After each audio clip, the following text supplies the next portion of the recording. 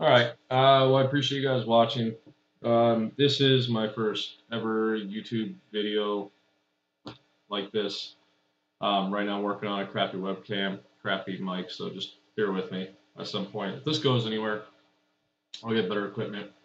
Um, all right. So what I'm going to go over today is what I've done anyway for the Wiegand Keypad, utilizing ESP32 with Ethernet. Um, all right, give me a moment. We'll go to the hardware. All right, let's look at the hardware. I do want to start off. Um, for this setup, I've built my own custom PCB. They're absolutely not needed. To be honest, overall this is a fairly simple project. Um, I prefer to design PCBs. For my projects, I just think it's more reliable, it's cleaner, it's more producible. Down the road, I do plan on selling these kits, either the PCB or the full build kit, on Etsy, along with a few other projects as well. I'm hoping to have that up and running within about 6 months. That will be slightly different than this. This one right here is actually meant to, or designed to use a system, my rack system that I've built. So coming into here, we have Ethernet. The main chip here is a WT32-ET01 ESP32. So it's an ESP32 with Ethernet. For this project, I prefer Ethernet. You can use Wi-Fi as well. I will end up selling two kits. One will be for the Ethernet, one will be for the 32. Now the same setup here applies if you're going to use the ESP32. And there are several other projects that work with ESP8266. Took quite a while to figure this one out. I also do want to state, as far as the code wise, I wrote the automation part. As far as the actual custom component, that was done by others. I will find that link and post it as well. That is not my component. All right. So this overall is fairly basic. We have the ESP32. Right here, all we have is a relay setup. Identical to this. It's a little bit more bulkier. There's truly no difference between this. I do have capacitors, a few LEDs, obviously. I do have a voltage regulator. That's taking the 5 volts coming in, it's feeding the ESP32 and the relay setup.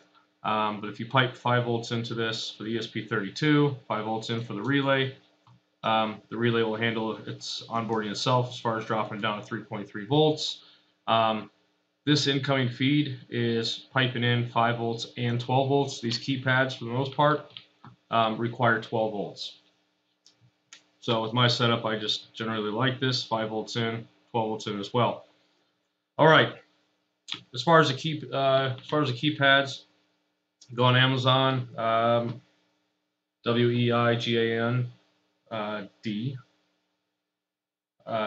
Wiegand, if I'm saying that correctly.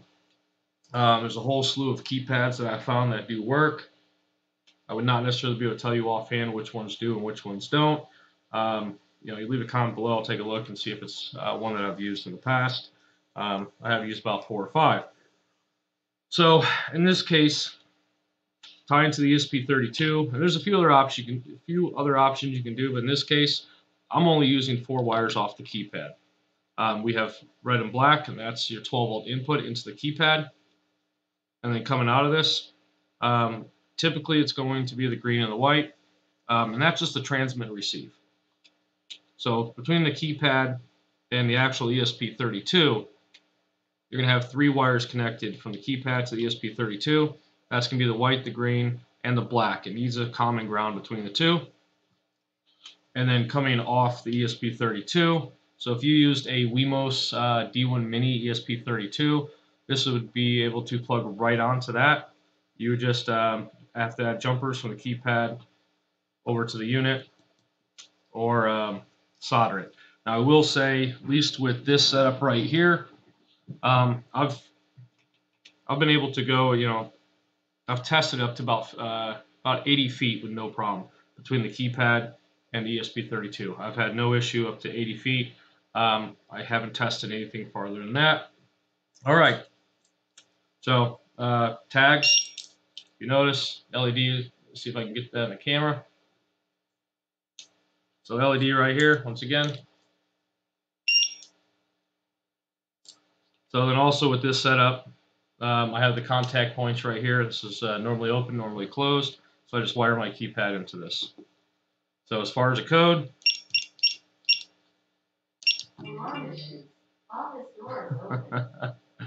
this is still tied into the house here.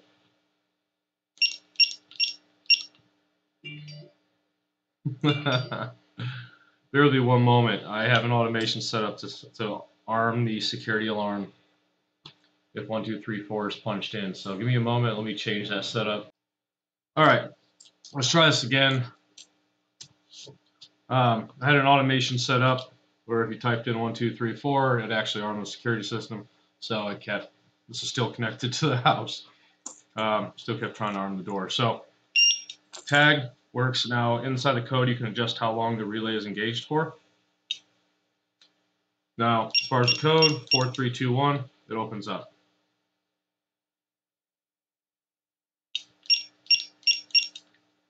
Now it's really, you can adjust the digits.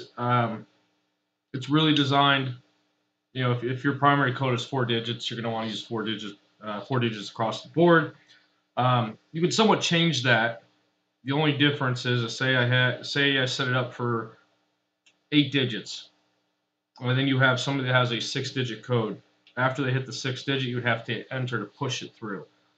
So having, you know, whatever sign number of digits you assign to it does make it helpful. That way, it opens immediately without having to hit enter. Now, hit them really quick. Then that's the other benefit. Let's see if I hit 3. See, it doesn't go through. Hit clear, or it'll clear itself after, I think, 15 seconds. Enter clear. Works just fine. All right, let me stop the video and go over the. All right, so we're going to go over the wiring for this. So the first thing you're going to do is you're going to run 12 volts to your keypad. You can utilize the red and the black wire. They should be labeled. Please validate that your keypad is 12 volts. In most cases they are. I don't believe I've actually seen a keypad that is not 12 volts, but please, however, I'll verify that. You're going to bring 5 volts into your ESP32 and power and ground, 5 volts into your relay, power and ground. Please note that the ground between the ESP32, the relay, and the keypad all need to share the same common ground. So that ground from the 12 volt power source and the 5 volt power source, the ground on both of those are going to end up being connected together. And in return, it's going to connect all 3 of these together with the ground. So now that that's out of the way, you're going to come off of GPOI 2 on your ESP32, and that is going to be the trigger to the relay. Now, connecting the keypad to the ESP32, typically they are labeled as D0 and D1. It is typically a white and green wire. Please note, I think, you know, 1 out of 4 keypads I did, it seems like the polarity is swapped. So I didn't label it in this. Hook them up. If it, go ahead and type in a code, look in your logs. If it comes out jumbled around and doesn't seem to make sense, go ahead and swap the polarity, and you should see that code come out exactly how you type it. All right, simple enough. If you have any other questions for this part, you know, please leave in the comments. All right, so the first thing you're gonna do is in my link down below for my GitHub page. For the keypad, you're gonna find YAML for the keypad and the YAML that says secrets. You're gonna copy and paste everything, which is this right here. You're gonna copy and paste this from that file and add it to yours. Go through and add the user. Now for the first user, you can have 1 code and 2 tags. For the other 2, yeah, that's the X. For the other two, that no longer works. It used to be our code. For the other, other three users, you get one code, one tag. Now you can copy and paste this and change this as many times as you would like. Just when it was all said and done, this seemed to be what was best for me. All right. This is the YAML. For the most part, the only thing you're going to mess with is this right here. So this right here, ESP name, if you're familiar with ESPHome whatsoever, you need to make sure that this right here corresponds to your name up here.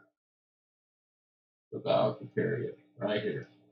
Keypad name, go ahead and name this however you would like. This is going to be your identifier. It's going to label the tags when the tag is scanned, when the user is added and whatnot. And for the connected status of it, excuse me. Relay timeout, pretty simple. That's how long the relay is engaged. As far as inverted state, you can change this. In most cases, you shouldn't have to. What I would suggest in my case, for example, for my bedroom door, that spends 80% of the time unlocked. So I changed it to true. It keeps the door unlocked, and then at nighttime it locks, and then the relay engages. That just kind of keeps the engaged time of that relay down, extends the life of it. Relay pin, that's just the pin that the trigger is tied to. So I do apologize, that wasn't pin 2, that was GPOI 12. So you can change it in here if you'd like. This is where you would enter your password for your API. You definitely want a password on the API for this. For the alarm name,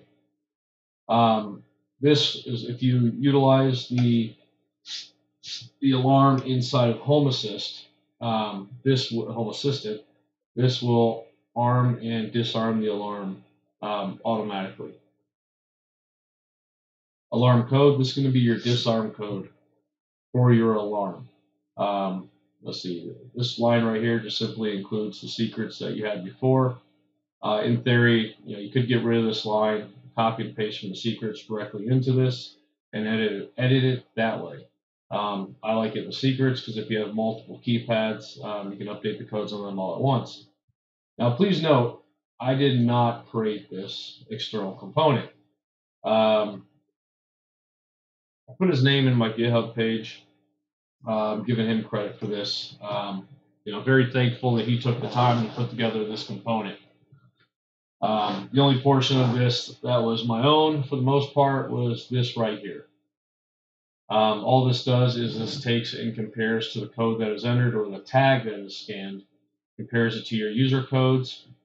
If they compare and they equal whatever code you have, it will send a tag scanned event to Home Assistant. It will include the user name and the keypad name and then tag. After that, it will go ahead and turn on all triggers. All triggers is down below. What it's going to do is going to disarm the alarm. It's going to trigger the relay, timeout after the relay is done, and then turn the relay off and then resets. Now, please note there are two binary sensors here. The first one is a status, which I'll show you in a moment. The second one is if you don't want the actual relay itself exposed to Home Assistant, you can go ahead and pull this out. It won't be exposed. Myself, I like to have it in there. Reason for that is I added a locked template in Home Assistant, and I can lock and unlock my doors through Home Assistant this way. Here's the connected status for the other keypads that I have. So I appreciate you watching. Once again, I apologize for the quality of the audio, and I just tend to run on. If you have any questions, please leave them.